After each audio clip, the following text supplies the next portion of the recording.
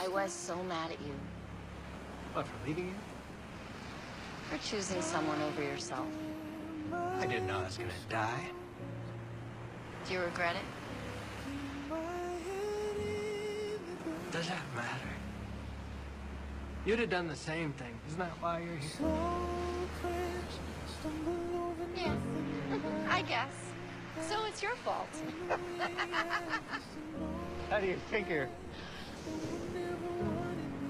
Because you went all in for everybody. Your friends, your family, a woman at the bus stop. You think that didn't somehow affect me? You changed my life, George. I didn't say it then, but it's true. And the single biggest factor for cultivating resilience? Positive relationships. Forgot my address.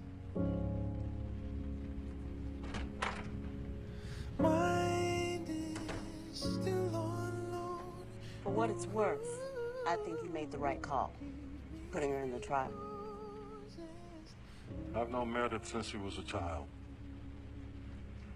I watched her operate on her dolls in the OR gallery. I took her for milk and cookies in the cafeteria. I helped her get over her fear of the film review room because that's where she thought we kept the skeletons. And then I watched her become a surgeon, a wife, a mother, and a chief. I knew COVID patients had to suffer in isolation, but I never gave any thought to how helpless and alone it feels for the people who care about them.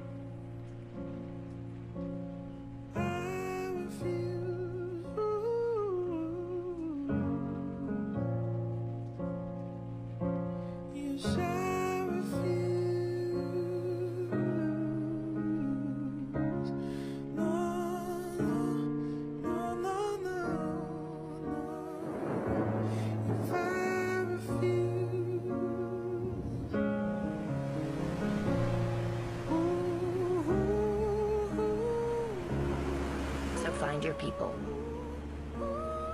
and keep them close. Because when you're at your lowest,